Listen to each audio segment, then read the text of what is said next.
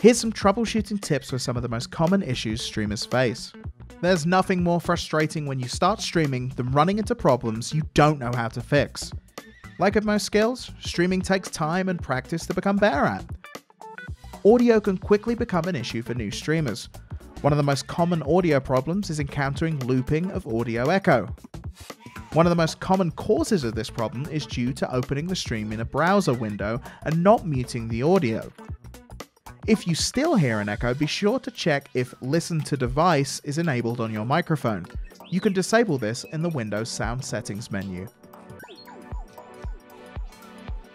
We have tried to make capturing your PC games as easy as possible with automatic game source detection. If Auto Game Source is unable to capture PC games, make sure you aren't running other programs that interfere with XSplit's game capture. Some of these programs include Nvidia's Shadowplay and AMD's Radeon Relive. Everyone dreads a Windows update that breaks their capture card or tanks their in-game FPS. However, there are some ways to avoid this. If you go into your Windows Update settings, you can enable additional prompts and even allow updates to be delayed. This is useful to give you a buffer when a major update is released, so you can check your streaming software or capture card has been updated to ensure compatibility with the latest Windows updates. Speaking of driver updates, Nvidia offers a Creator series of drivers.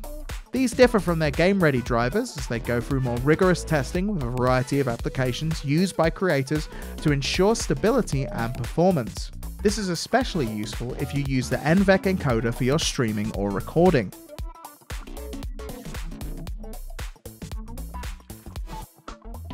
If you have been using video or image sources in your scenes, you may have noticed that it takes longer to switch these scenes. You are seeing this delay if XSplit has to load large files before switching to a scene.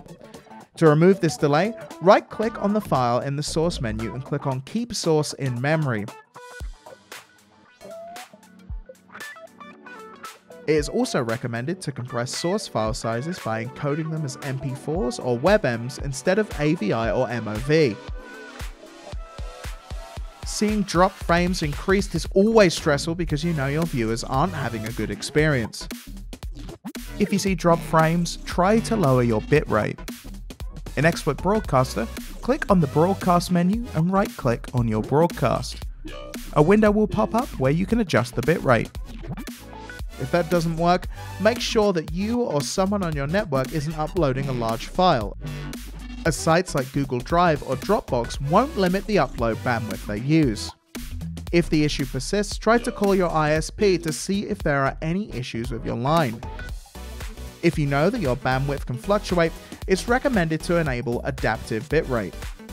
You can find this in the additional encoding options menu in the broadcast settings window. What issues did you have when you first started streaming? Let us know in the comments and we'll see if we can help.